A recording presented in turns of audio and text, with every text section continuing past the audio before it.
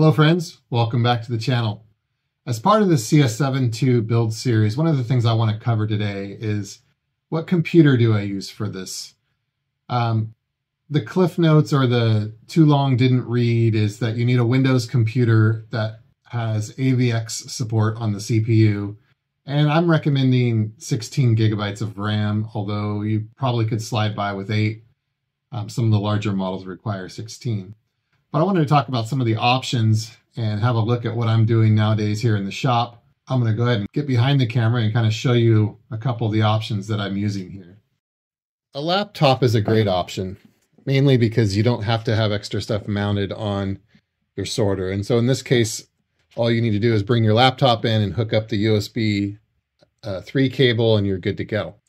Now, another option, what we'll see here, is to have an all-in-one or a computer that's mounted to the rig itself. And so in this particular case, you've probably seen it in the parts list, but we have a B-Link computer that you can buy on Amazon. And there are mounts in the CS7.1 repo for this. It uses VESA mounts, but it's just a small little computer. And then you buy the touch screen. I think this is a 15-inch USB powered touch screen, so there's no extra power cable. And then it just attaches to the standard pull mount. So this guy can slide off. So if you have a permanent install, that's a great option. There are lots of options for those mini computers that you can use. And again, a laptop also works. It's becoming more and more my preference as I like to, we're mounted to a piece of plywood. I like to move this out and put it in a corner, and this just takes up more space. And so I almost always have a laptop available. So what I want to do now is head on over to my office and we'll do a little bit of online shopping for computers. And I'd like to show you kind of what's available out there and what the community has had good success with and what you can buy cheaply. There's several options. So let's take a look at those. Okay, we're here at the computer. Let's go ahead and do some shopping. So I'm going to just go to Amazon first and we'll take a look at what we can find there. My search on Amazon is just going to be mini PC. And we'll just kind of go through some of the options. So we have this Twin Lake N150 upgraded N100, 16 gigs. So it meets the RAM. We don't know if this processor actually is going to work. So one of the things we have to check is to see if it has AVX support. So I'll go ahead and open Google and we'll do just a search like this. So the AI part of Google is saying it does, but I would never trust this 100%. So go to the actual processor page from Intel, if it's an Intel processor, and you can see the instruction set extension does support AVX2. So this would be a good option, 175 bucks. If we go down the list, we have kind of a renewed or refurbished 600 ProDesk Mini PC. So several of the guys are using these already in the forums. 16 gig of RAM, it meets the spec. It's a Core i5. I can tell you that this does have AVX, but same thing applies here. If we go to Google and we do a search for, where are we going here? Let's see. I guess we just want this part.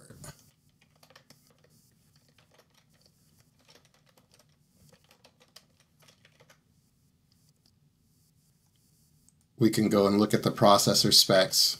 I'm just going to search on the page and we can see, yes, it does support AVX2. So another good option here. So we now have a computer model we can kind of keep track of. There's other versions of this out there, but they're fairly cheap. So here's one, an AMD Pro A6. This is another one I would be interested in looking at.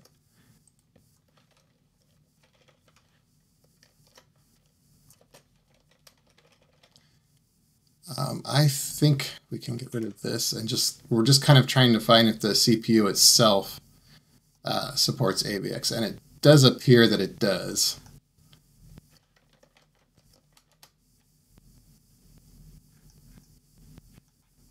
So that looks like it's good to go as well.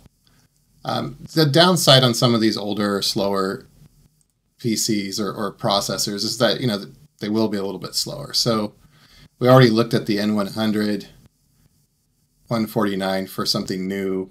The N95s, we're not sure if it has AVX support.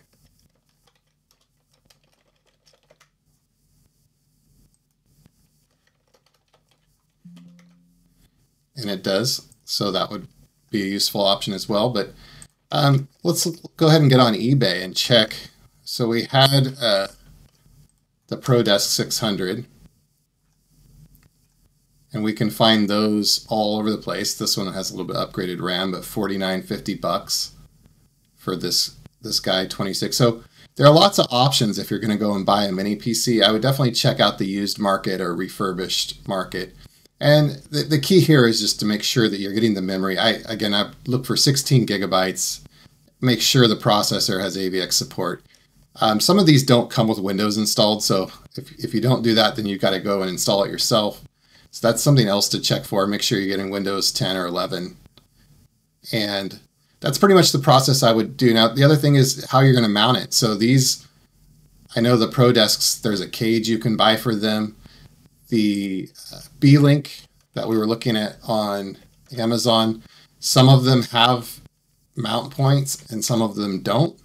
I think we found that the gray ones didn't and the black ones did. So I believe the black casings have it, but you'd have to double check. The one that I'm using personally is the B-Link SCR5. It's been a good machine. I think it's different than what they're currently selling. I think they're selling a faster version of what I bought, but it's a little bit more expensive as well.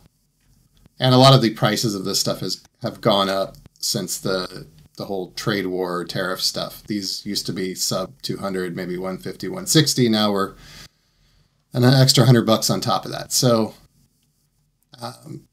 the other thing we could look at here in the used market, if we go back to, like, say, eBay, let's look for, a laptop of sorts. So Chromebooks aren't going to work. I'd stay away from anything that's a Chromebook, but you'd want, why don't we, instead of doing cheap, do a Windows laptop and kind of see what we get. So Core i5 is going to have AVX support, and it would probably work just fine. The RAM is good here, 150, you get a laptop. It's been refurbished and certified. So this is the process again, the same thing. We just want to check that it's going to have Windows 10 or greater and have AVX support and 16 gig of memory. So with that said, I'll answer a couple of the questions that we get. Are Macs going to be supported? No, not in the near term. I am working on a version of software, but it could be a year out. I've been super busy with other stuff, so I haven't had to have, I just haven't had much time to work on that. But there is a sort of server Linux-based distribution I'm working on for the software, and I hope at some point in the future to get that done, although at this point it's more just experimental, and it hasn't worked out very well, so it may end up in the trash heap. So for now, we're sticking to Windows 10 or greater, and that ought to get you going. Okay, well, that's all I have for you today. Good luck shopping for a computer, and I'll catch you next time.